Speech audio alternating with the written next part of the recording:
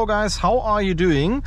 Today, as you already saw in the intro of this video, we are sitting back in an S3, but this today is the S3 Sedan that I specifically wanted to drive because we could make some really nice shots of the outside, specifically of the rear, and post those pictures and reels on Instagram, because I mean, look at this bag. Probably one of the best looking bags that you can get in the compact class. The lights are perfect, also the quad exhaust in the back is perfect, and I really like that. I was already a huge fan, of course, of the old S3 or RS3 sedan, because you probably know that we owned an S3 sedan pre-facelift, and we also owned an RS3 sedan facelift in the end. And of course, I mean, we're not only interested in the S3, but of course also the RS3 that was recently revealed.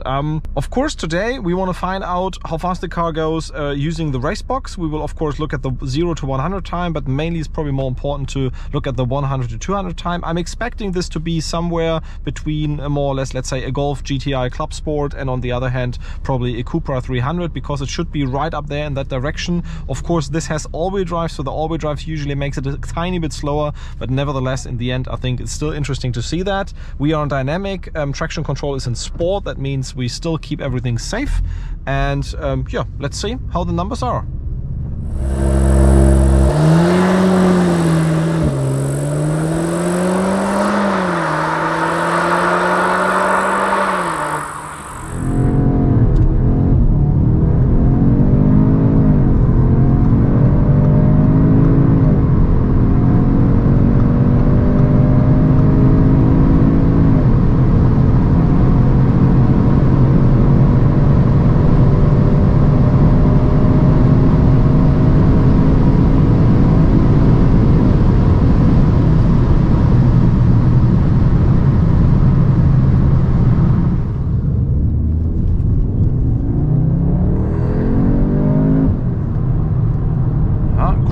Grip is good. You can even hear the blow off of the turbo and some bottles in the trunk. And let's now see how fast it is 100 to 200.